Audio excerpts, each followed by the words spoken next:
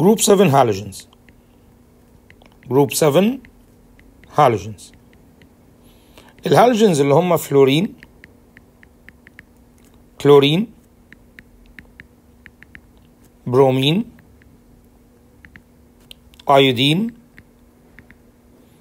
استاتين. كلهم موجودين diatomic molecules. يعني ايه diatomic molecules؟ يعني molecule consisting of two atoms.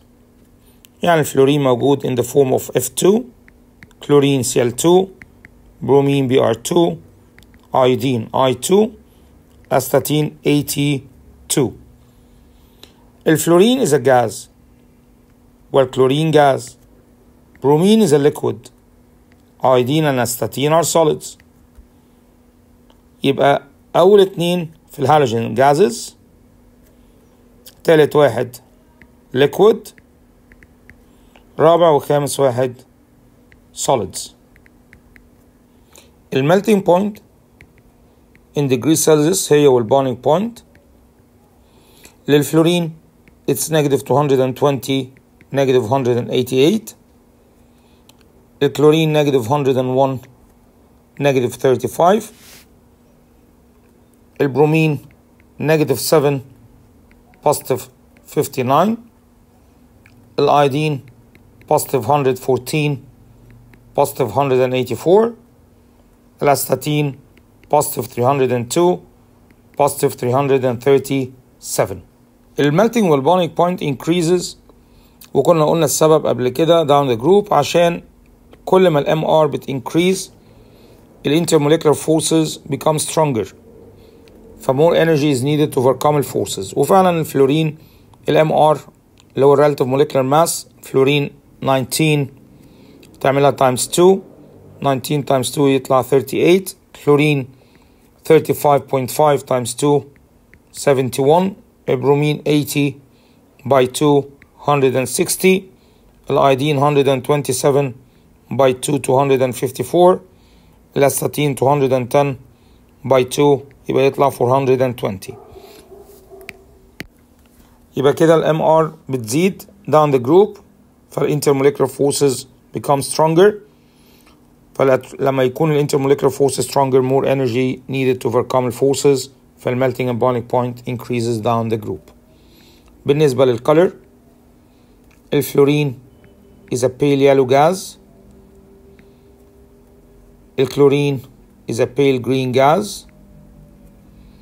البرومين is a reddish brown liquid.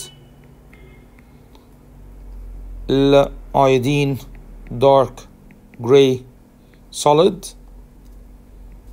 والأستاتين black solid. يبقى كل ما بننزل في الجروب الcolor becomes darker، لأن الفلورين pale yellow، كلورين pale green، برومين reddish brown، iodine dark gray، استاتين black. يبقى كده الcolor becomes darker. بالنسبة للأيودين احنا ممكن برضو نقول ان الcolor بتاعت الأيودين black. طيب بالنسبة للميلتنج بوينت والبويلنج بوينت، في اكزام قبل كده جابوا سؤال عن البويلنج بوينت اوف البرومين. احسب ازاي البويلنج بوينت اوف برومين؟ لو انا قلت لك predict the boiling point of bromine، يا اما عندك الداتا بتاع الميلتنج بوينت فهتجيب الديفرنس ما بين negative 7 و negative 101 هتطلع 94. هتعمل adding 94 على البويلنج بوينت اوف كلورين اللي هي negative 35، فيطلع لك البويلنج بوينت اوف برومين اللي هي positive 59.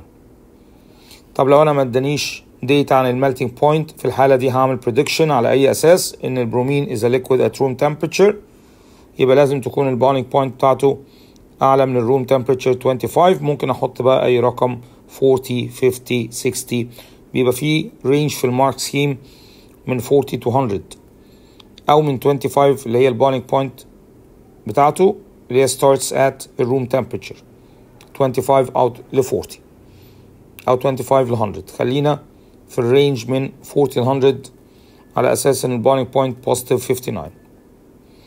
ده كده بالنسبة للبروبرتيز الفيزيكال بتاعت الهالوجنز.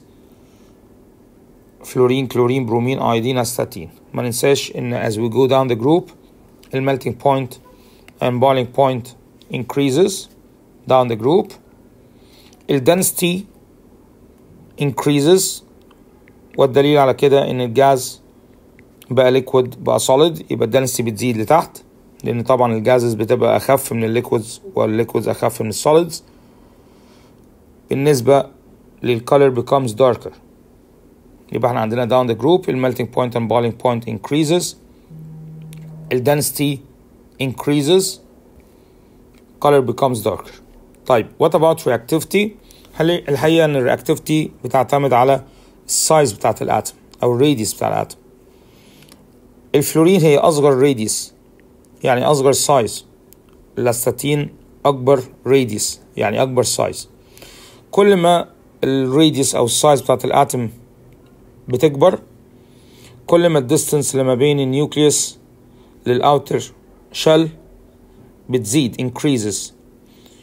فالاتراكشن فورس اوف نيوكليوس على اي الكترون جاي ناحيه الاتوم بيقل، يبقى الاتراكشن فورس اوف نيوكليوس on incoming electron decreases. فالability of the atom to gain an extra electron او a new electron decreases. يبقى reactivity down the group from fluorine to elastatine decreases.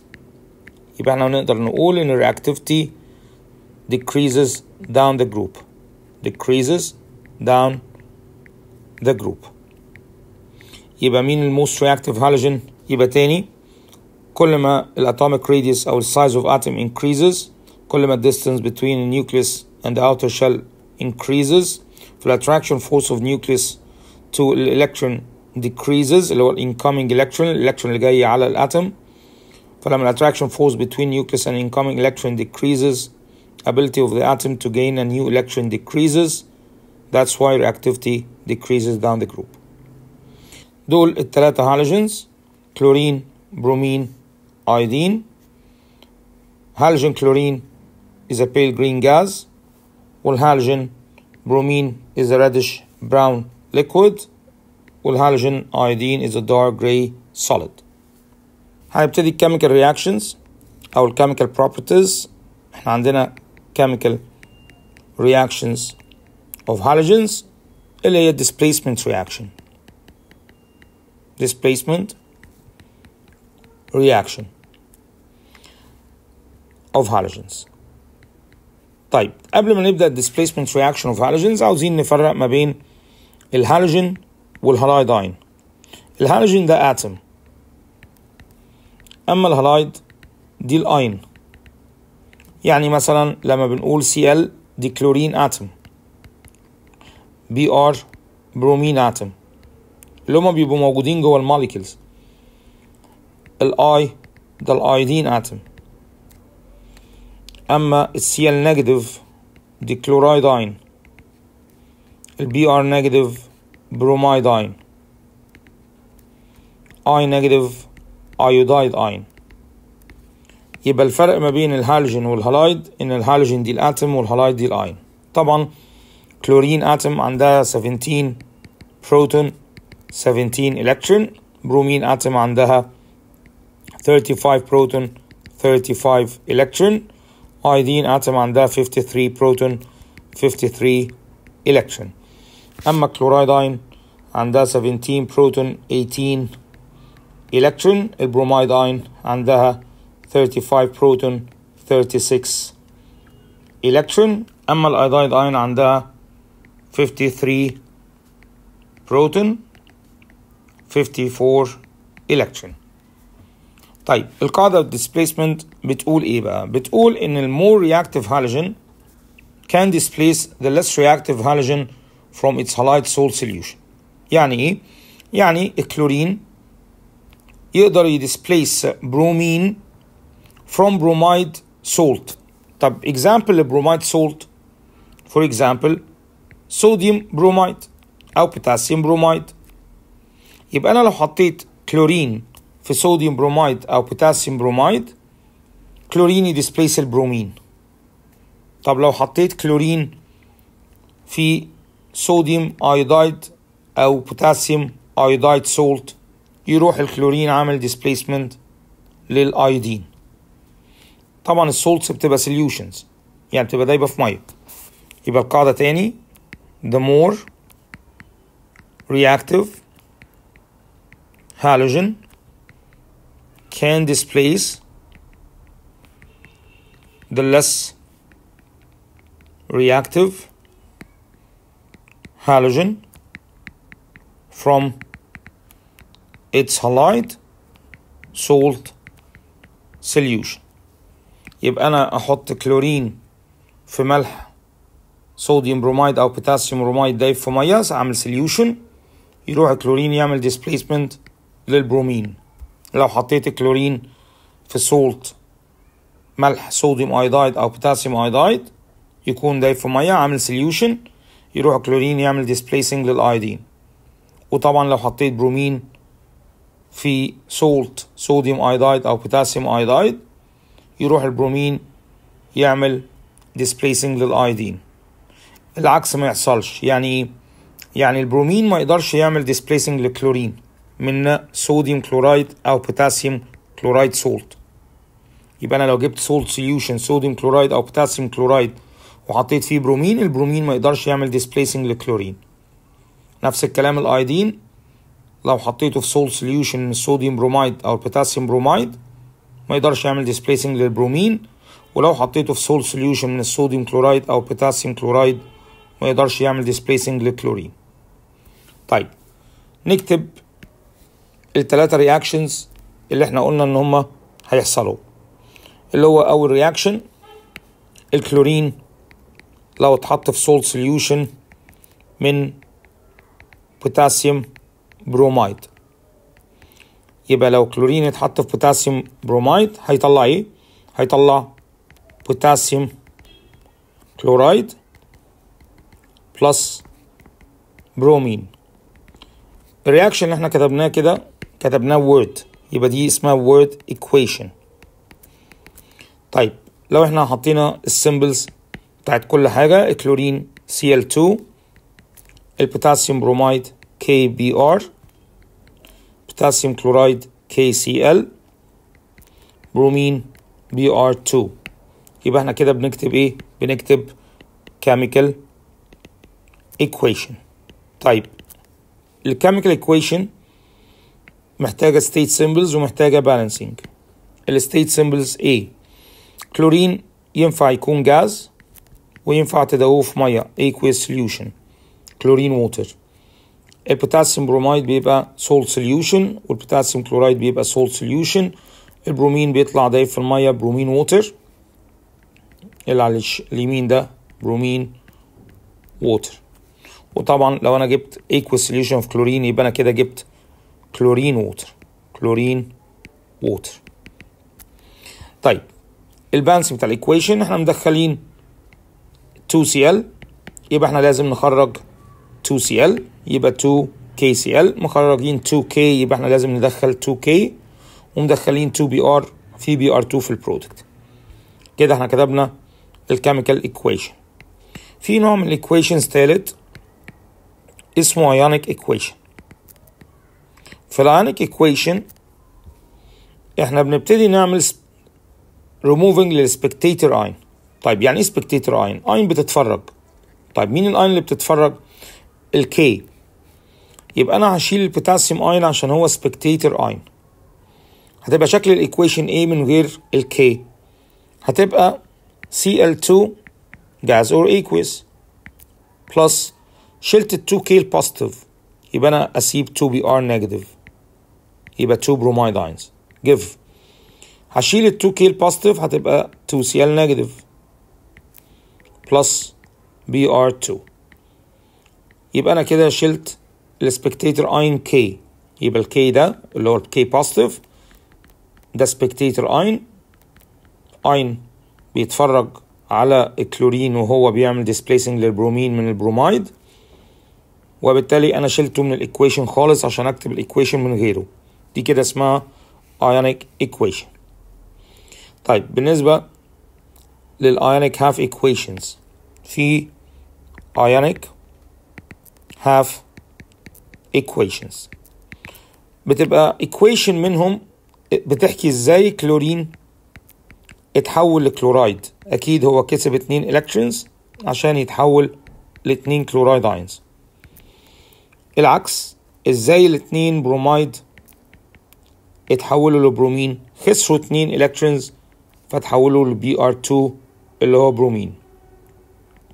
طيب يبقى في واحدة فيهم equation gaining electron reduction اللي هي كلورين حصل له reduction، وفي واحدة oxidation اللي هي losing electron oxidation دي بتاعت البرومايد. يبقى كده الكلورين is reduced أما البرومايد is oxidized.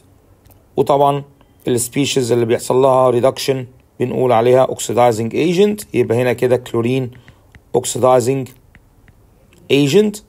أما السبيشيز اللي بيحصل لها oxidation بنقول عليها reducing agent، فكده برومايد هي reducing agent. طيب لو هنحط type of reaction نوع التفاعل اللي حصل ايه؟ هنقول ان حصل reduction oxidation reaction اللي هي بنكتبها redox، وفي نفس الوقت displacement.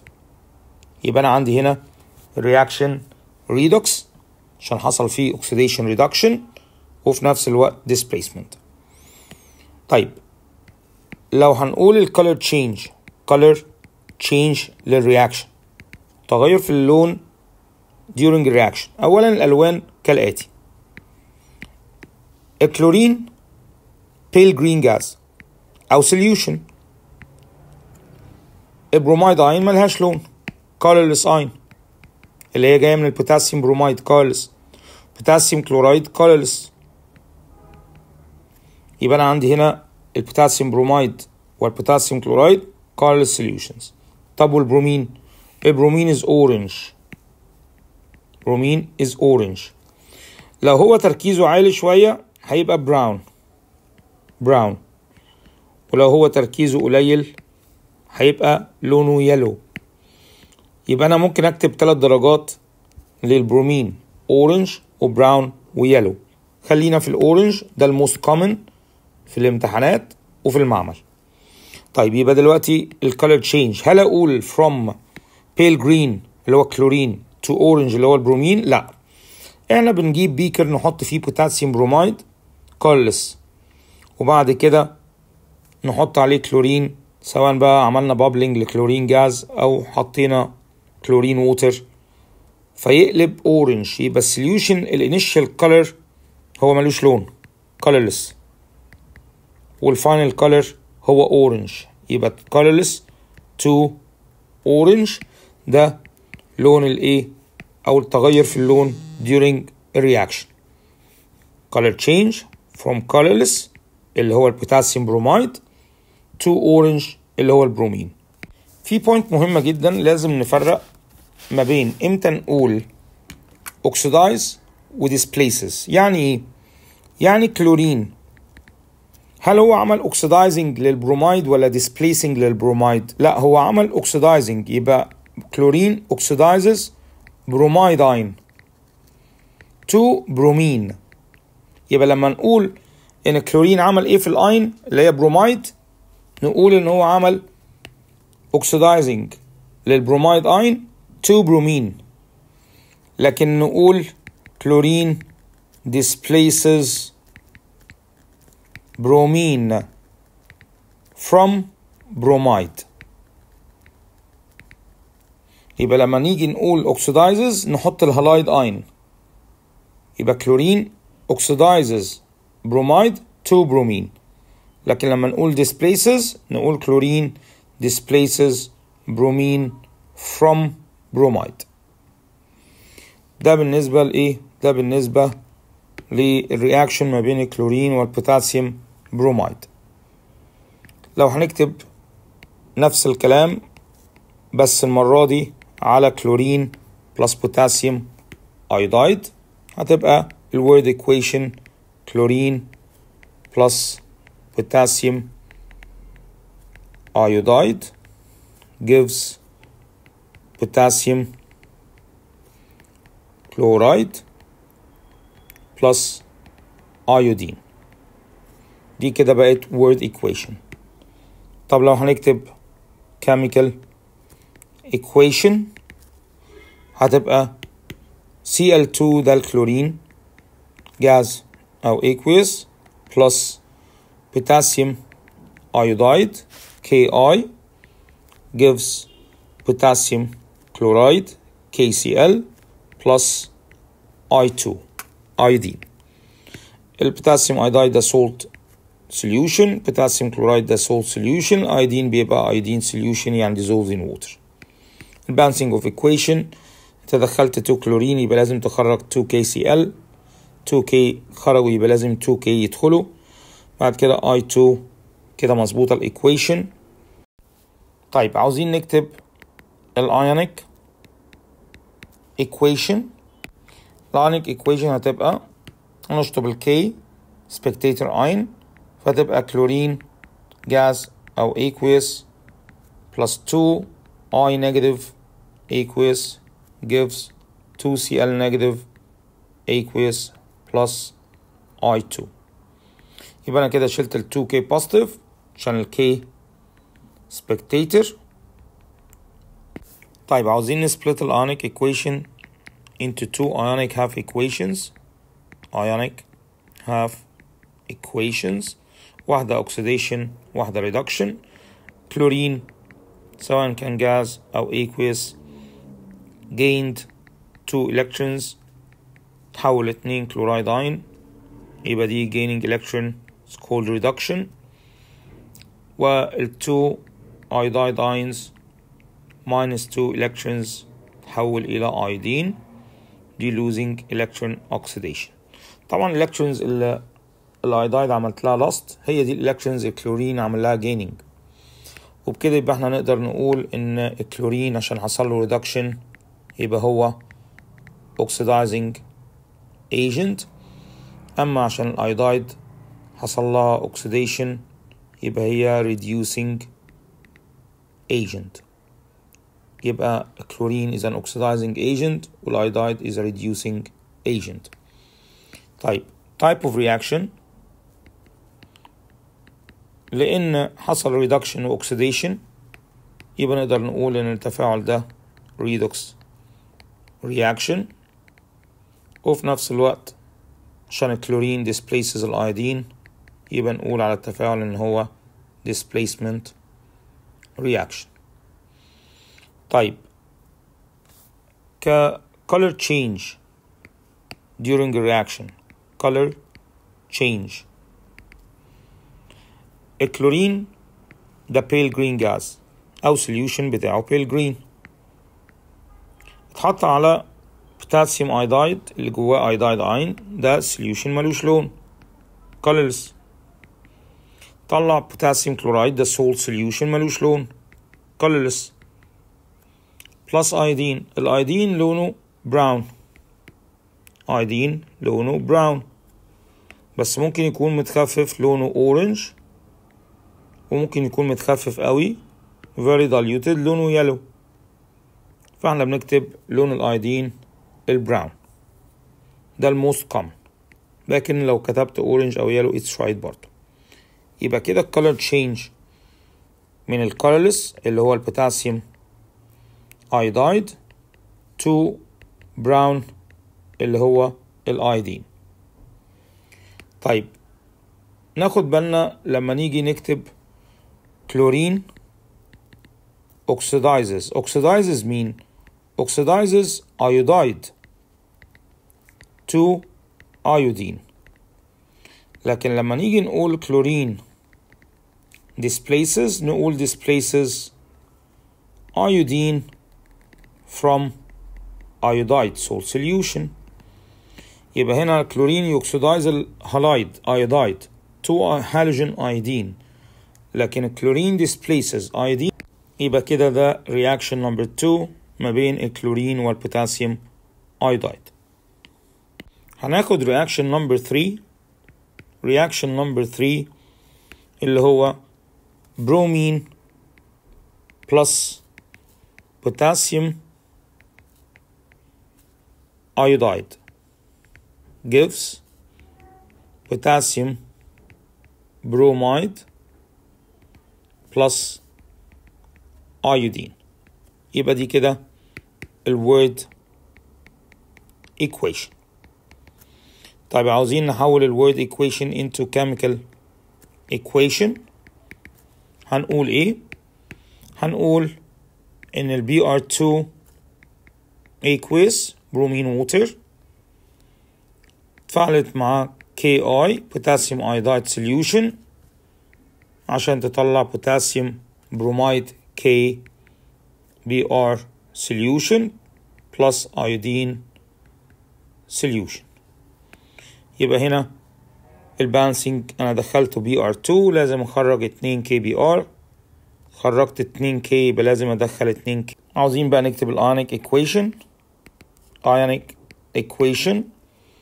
هنشيل السبكتاتور اين اللي هو ال K، فهتبقى الايكويشن Br2 aqueous plus 2 I negative gives 2Br negative plus I2.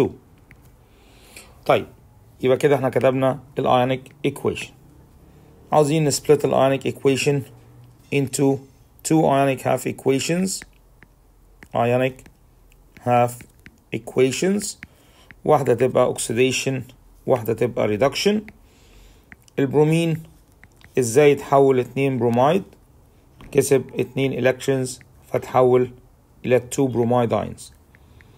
طيب ازاي الاتنين iodide ions اتحولوا الى iodine؟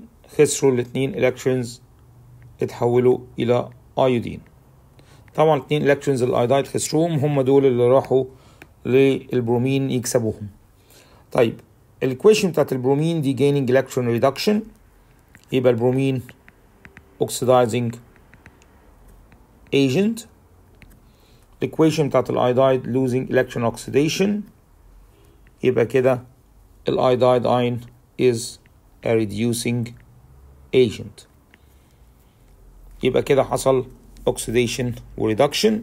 فلما نيجي نقول ال type of reaction هنقول redox عشان حصل oxidation و reduction، ولأن البرومين عمل displacement للأيودين يبقى نقول displacement reaction. يبقى أنا عندي redox و displacement reaction. طيب بالنسبة للcolor change، تغير في اللون، ناخد الألوان كده. البرومين ده اورنج، والايودايد اللي جاي من البوتاسيوم ايودايد ده colorless. اي دايما سولت من جروب 1 مع جروب 7 بيبقى وايت والسوليوشن بتاعه colorless. برومايد اللي جاي من البوتاسيوم برومايد برضو colorless solution. والايودين احنا اتفقنا ان لونه براون اورنج وممكن نقول عليه يلو.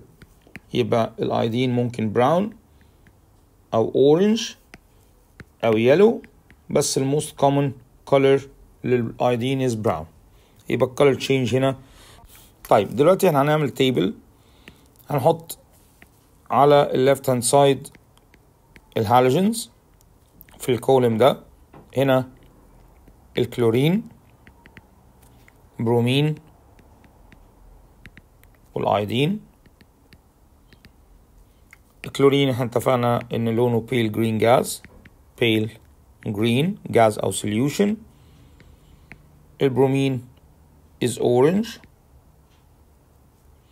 والايودين is brown.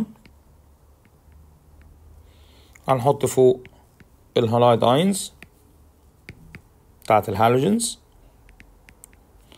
اللي هما الكلورايد اللي جاي مثلا من بوتاسيوم كلورايد او صوديوم كلورايد، البرومايد اللي جاية من بوتاسيوم برومايد او صوديوم برومايد او اي ملح فيه برومايد، والايودايد اي نيجاتيف اللي جاية برضو من ملح بوتاسيوم كلورايد او صوديوم كلورايد او اي كلورايد اين. طبعا دول ملهمش لون، كلهم colorless solutions.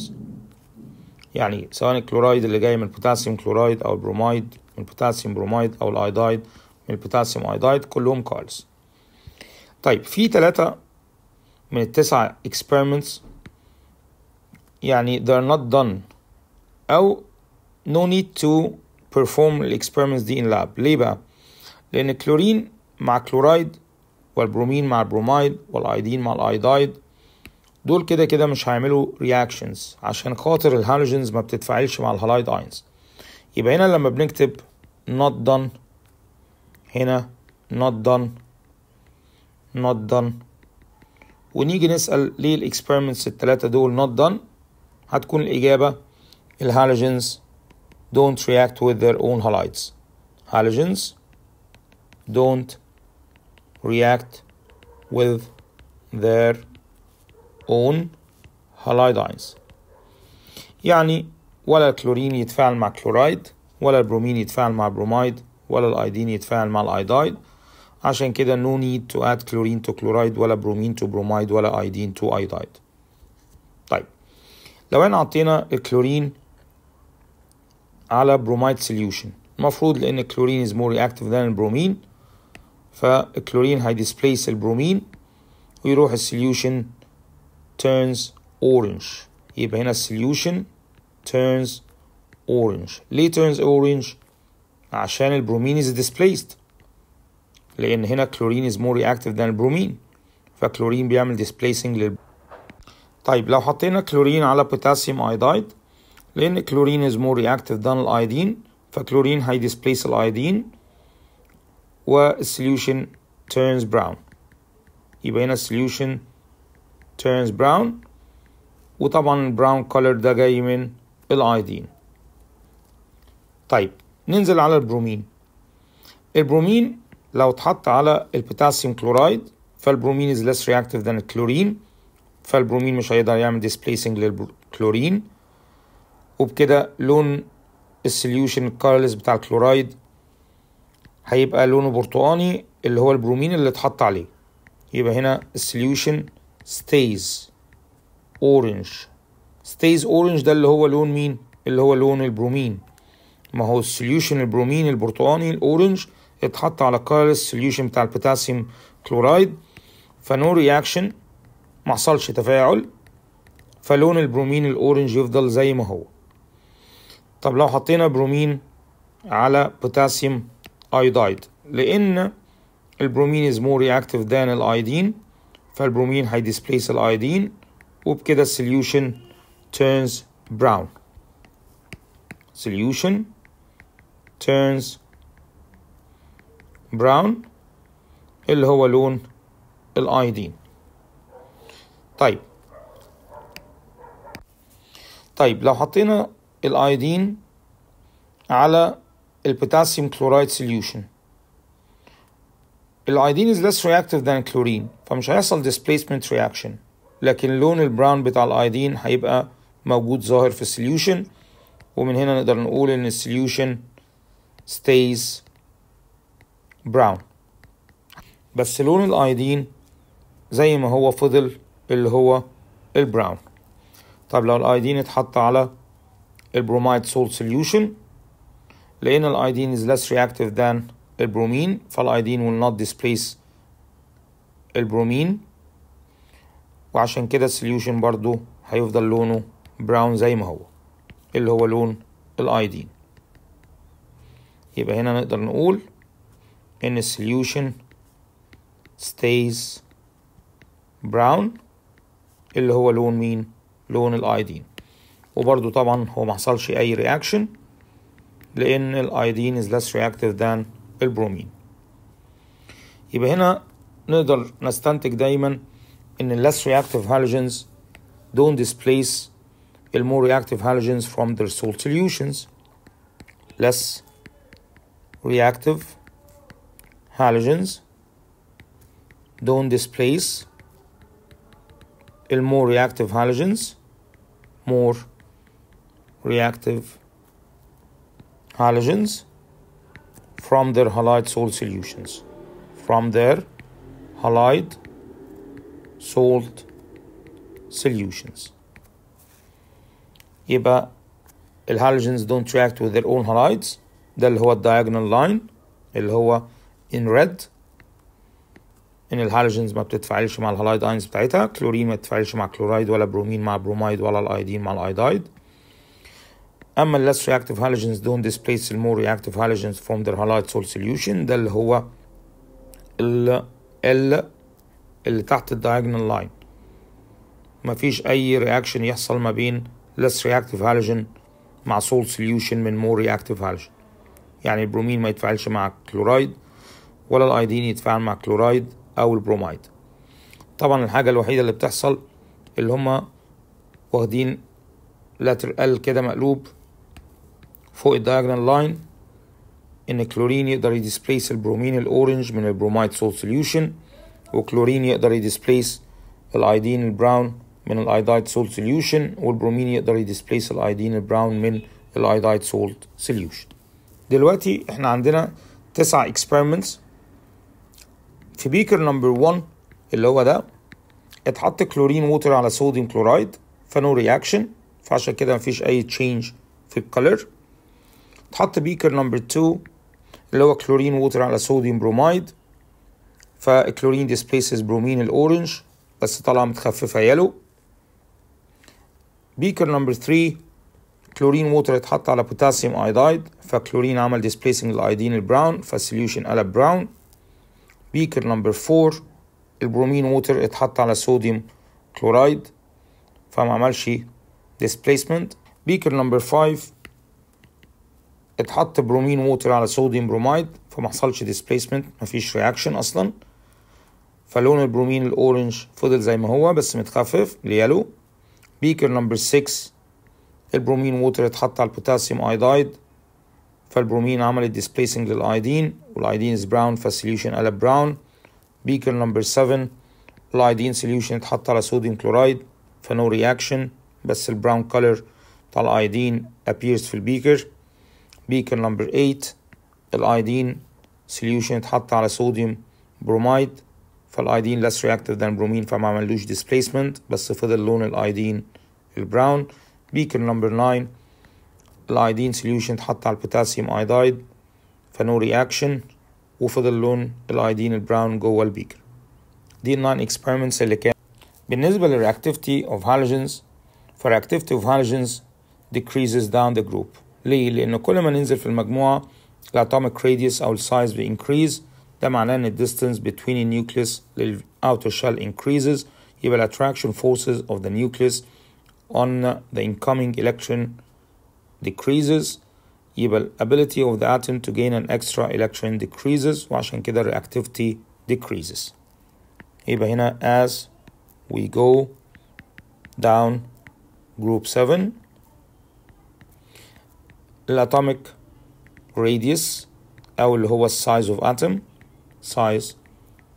of atom increases، وده معناه إن ال distance between nucleus and outer shell increases، فالattraction force of nucleus on an incoming electron جايلها decreases، فالability of the atom to gain a new electron decreases، ومن هنا يبقى الreactivity of halogen decreases down the group. يبقى كده مين ال most reactive halogen؟ الفلورين. يبقى fluorine is the most reactive halogen، ومش بس الفلورين most reactive halogen، هي ال most reactive non-metal. remark عشان يبقى خلصنا كل حاجة عن الهالوجنز. الايرون ليه 2 salts، iron 2 chloride FeCl2 ده اسمه iron 2 chloride، وليه salt FeCl3 iron.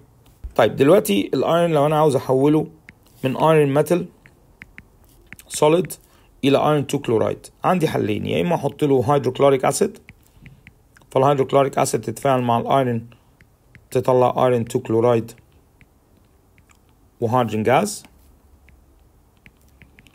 يا اما امرر على الايرون هيدروجين كلورايد جاز، وفي الحالة دي برضو هيطلع لي ايرون 2 كلورايد وهيدروجين جاز. طب ايه الفرق ما بين الرياكشن نمبر 1 و 2؟